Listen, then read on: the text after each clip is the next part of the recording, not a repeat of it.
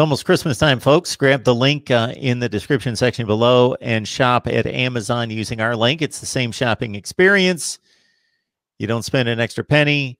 Same deal right there. You can see it there on the crawl below Ben's name. Also, join us on Patreon. You can grab that link in the description section as well. 15 cents a day. Predictions, insider look, betting advice, also watch parties and exclusive live streams with you. Talking Notre Dame football with Ben Belden. Boston College is up ahead. Speaking of 1993, I know Notre Dame fans don't want to hear more about they're good with hearing about 1993 through the Florida State game, then don't want to hear the comparisons, what happened the next week. If anybody's not following along there, as Ben cited at the outset, in 1993, Notre Dame beat Florida State, a #1 team that went on to quote unquote win the national championship. I would agree with Notre Dame fans in having a dispute about that. But anyway, beat Florida State, a #1 team at home. And then the next week, Boston College came to town and kicked a last-second field goal to knock off the Irish, their lone loss of the season. So it is Notre Dame and Boston College. Before we get to the Eagles, Ben, you and other people had mentioned when we've had you on during the offseason, the excitement about bringing on Kevin Austin and Braden Lenzy and seeing them add another dimension to this offense. They haven't been on the field, won't be on the field, at least Austin. And so are you at least happy and content? I guess you would have to be with the wide receiver performance, considering it doesn't necessarily or isn't supposed to have that next tier of or dimension of explosiveness, but still went out and produced a ton of points. Yeah, I mean, I think what Notre Dame was able to rely on Saturday night was guys like Javon McKinley, who's a fifth-year senior at Notre Dame, a guy that, he had battled some injuries and he had just been a little bit buried on the depth chart. He's getting his opportunity as one of the most experienced guys in the receiving corps and came up big with, 5 catches for over 100 yards in this one.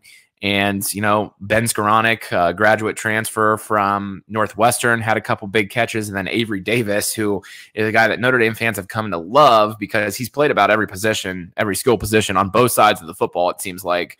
Was recruited to Notre Dame as kind of like a dual threat quarterback. He's played running back. He played a little bit of defensive back last year, has played slot receiver, so on and so forth. He came up with, a couple big catches. Most notably, on that last drive of regulation, he came up with a big one down the middle to put Notre Dame in the red zone and eventually tie the score there. So, it's not the guys necessarily that I think a lot of Notre Dame fans thought would be catching the ball. Braden Lenzy had kind of been at different points last year used in like a jet sweep type of a situation. At different times this year, they've used running back Chris Tyree, who's a freshman who has similar type of speed and that type of thing. So they're filling in the gaps. They're getting more out of the tight end position this year with true freshman Michael Mayer, who made a couple big plays and missed a couple big plays, frankly, against Clemson. But so they're filling in different ways. It's just, I think the passing game's coming along. It just took a while to sort of get some of those guys indoctrinated a little bit because it wasn't, the guys that are catching the passes are not necessarily the guys that you thought would be the major components of Notre Dame's offense when you were taking a look at this team in the in the preseason. The offense looked better in recent weeks, but was obviously uneven against Duke and Louisville in particular. The defense has been consistent throughout. So giving up 40 points, are you giving that more to Clemson's speed and ability and quarterback play? As any defense is going to give up that type of point and yardage totals to that type of talent, or did you see anything you didn't necessarily like? I'll say this, that under Clark Lee, it's been pretty obvious, I think, that Notre Dame's defense generally picks something they want to take away, and they game plan around taking that away. I mean, I think my favorite example of this is when Notre Dame played USC last season in South Bend. They basically played 3 deep safeties the whole time to make USC have to nickel and dime them down the field. And it resulted in quite a few yards, but they held USC's offense in check and didn't let like Amon-Ra St. Brown and those type of guys from USC get going.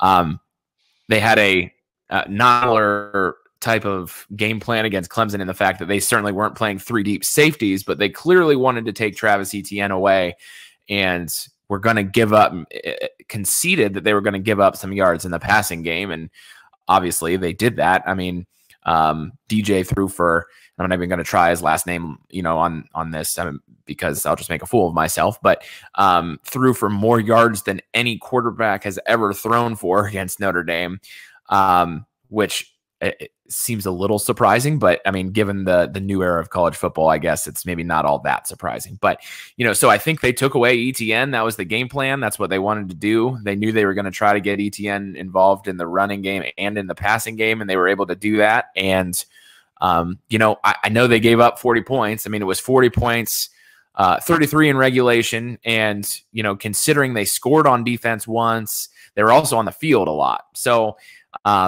and gave a good offensive team a lot of opportunities. So I don't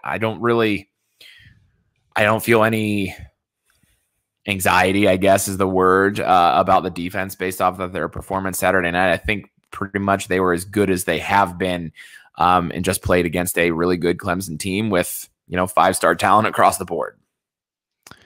I've had these Clemson guys on for a few years now, so I've heard DJ's name for a few years back to the time that they recruited and signed him. I just always thought, I'll learn and remember how to say his name when I have to because he's not playing. So, but then all of a sudden, boom. So, Uiagalelei, I believe is the correct pronunciation. I have to think about it phonetically before I actually say it. I just don't trust myself. That's really all DJ. It is. Right. He's DJ. So we go from DJ to BC, and Boston College very capable with old friend Phil Jurkovic as the starting quarterback, and he's played very well.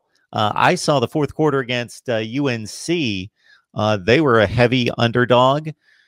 It was one of those games where they got down early, and so it was kind of dismissed that they were going to lose, but then they crept back in the game, and before you know it, they're down by 8, and he leads a drive in the fourth quarter.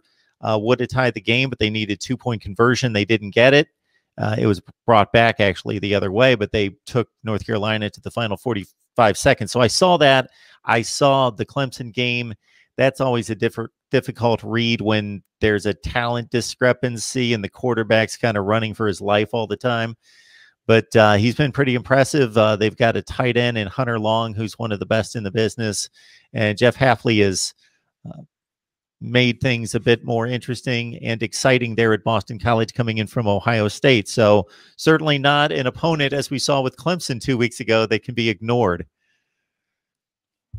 Yeah, I mean, I think that what's Boston called 5-3 right now, I think, and playing good football, having lost, 2 of those 3 losses are to Clemson and North Carolina, who are obviously ranked fairly high in their own right. So, yeah, I think that it's going to be an interesting game.